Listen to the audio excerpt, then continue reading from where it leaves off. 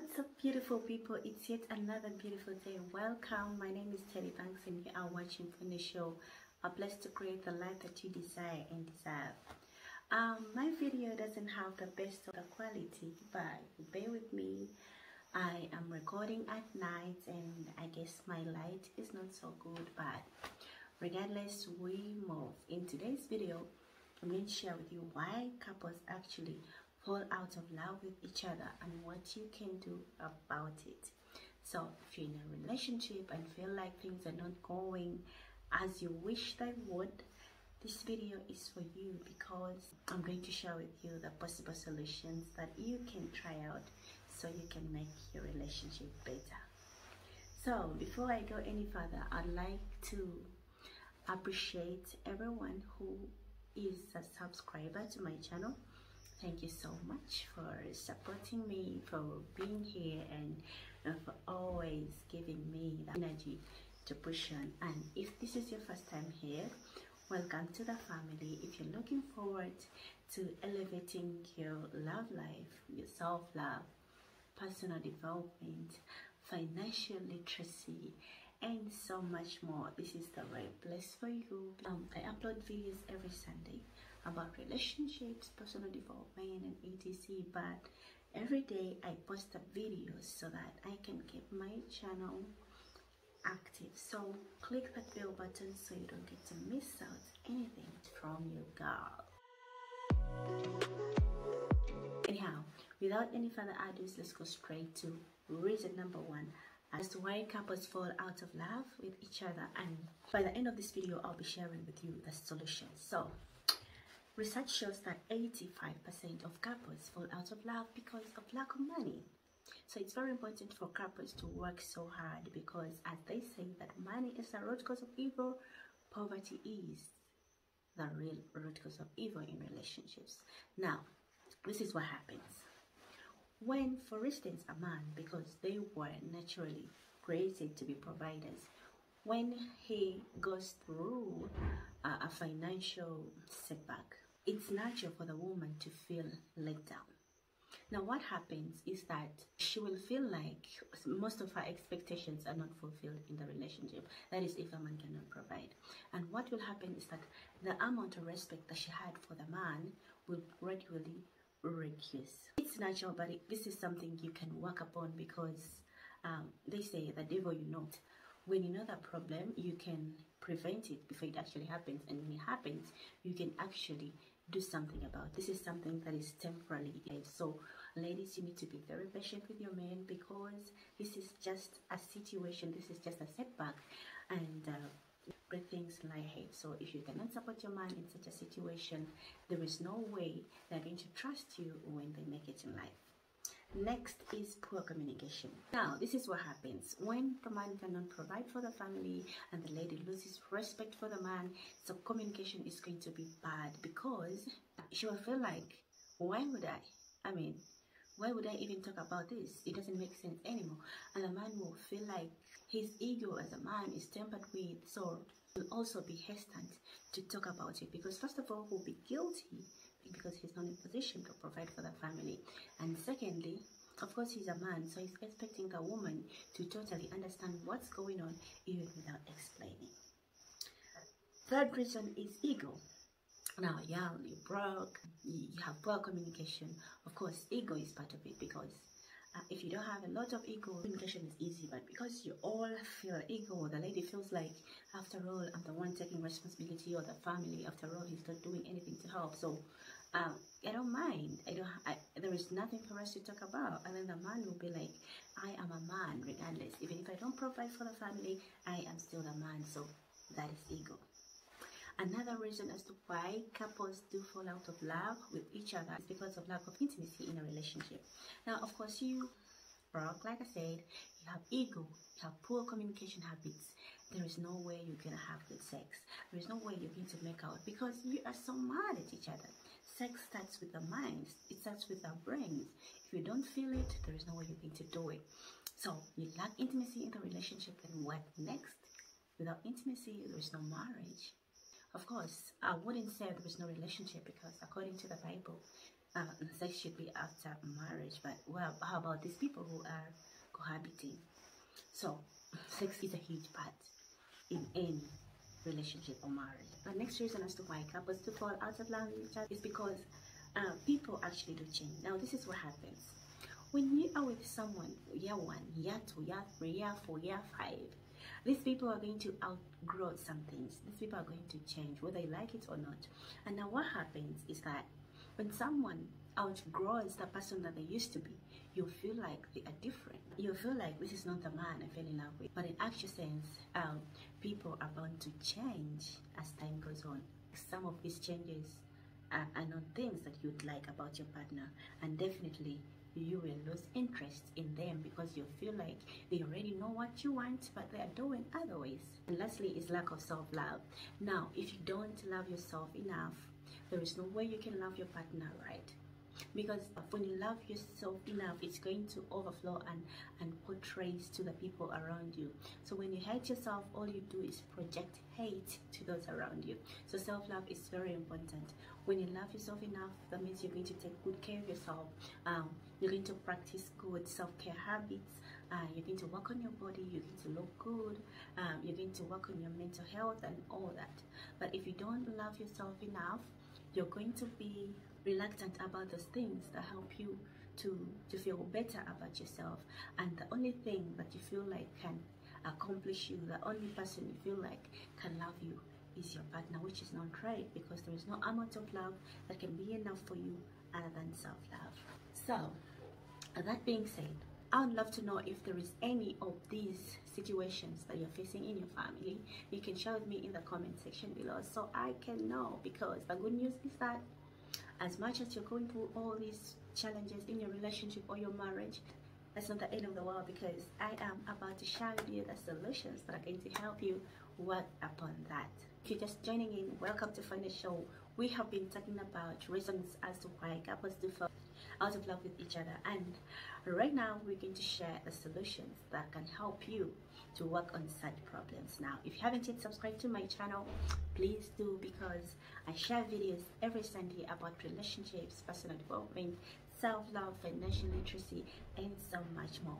And I also share short video on my channel every day. It could be a tip, it could be a clip about how I've spent my day, it could be anything that makes me happy that I want to share with you. So click that bell button so you get to be notified whenever I upload a new video on my channel. Now, if you lost interest in your partner, what can you do to solve that? Tip number 1 is communication. Now, communication has such a huge impact in a relationship, because guys, look at this. However much your partner is stubborn or something, however much your partner is doing everything to piss you off, if you don't talk to them about it, how will they know? Sometimes people do things because they don't even know that it's affecting another person. So you always need to communicate to your partner how you feel, what you feel, and what you expect them to do for you. So yeah, communication is something that can help you in such a situation. If you feel like you're growing apart from your partner, if you feel like you don't feel the same way about them, please, it's very okay to sit them down and share with them how you feel, so you can find solutions on what to do about it. Next is respect. Like we said, poverty is the root cause of most of this. So regardless of whatever financial setback you are going through, you need to understand that he is still your man. You need to understand that he is still the head of the family. So sis, you still need to bend low and respect him regardless, because like I said, this is just a phase of your life that is not permanent. Okay, it's happening right now, but 2 years from now it's going to be history, and it's going to be something that you're going to look back at and say, wow, that was one hell of a phase in our lives, but things are different right now. So you need to respect your man regardless of what's going on, because if you don't, it's gonna be so hard. The next thing you need to do is to put in effort every single day.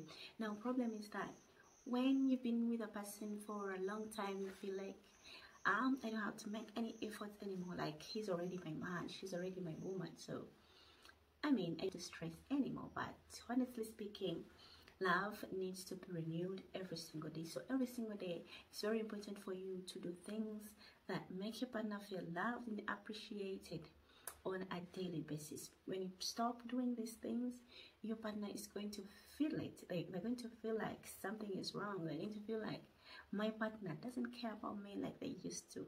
And it's going to affect the relationship. So try your best to put in effort every single day to make your partner feel loved and appreciated. Next thing is to avoid comparison. Now, oh my God, comparison is such a killer of good relationships. Now, when you go to social media, we look at these people all lovey-dovey, and we wish we had relationships like that. But like I always tell you guys, people show you only what they want you to see. Someone is not going to show you a scene in their life where they're struggling, where they're fighting, okay? Only the insane people do that.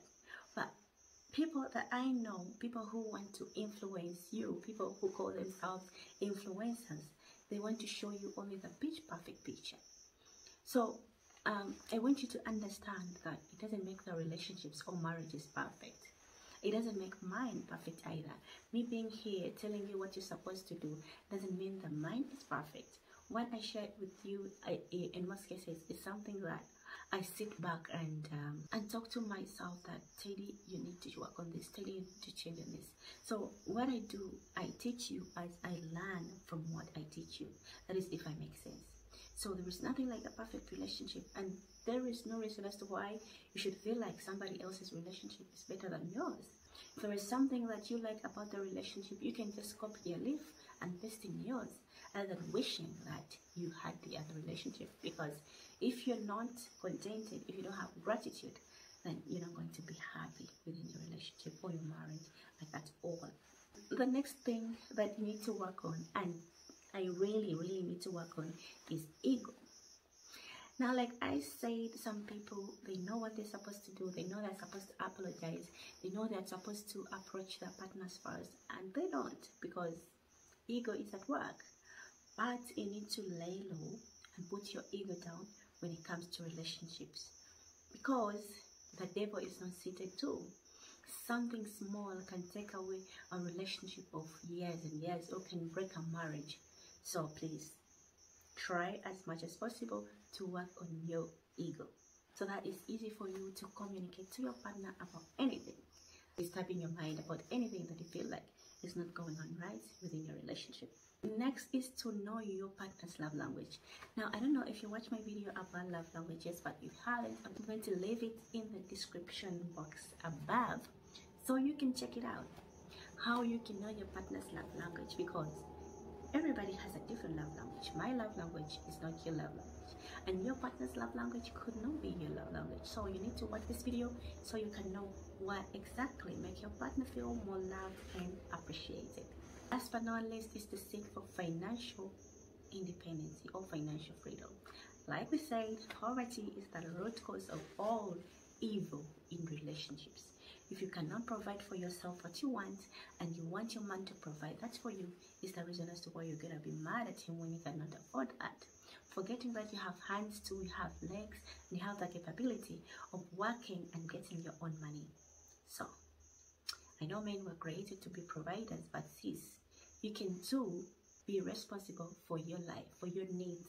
You're not in a relationship to pay your bills. You're not in a relationship is not your business. So you need to understand that however much is the man's role to take care of family's financial needs, it's also the role of the woman to help a man where he cannot help himself. So yeah, go get a job, sis.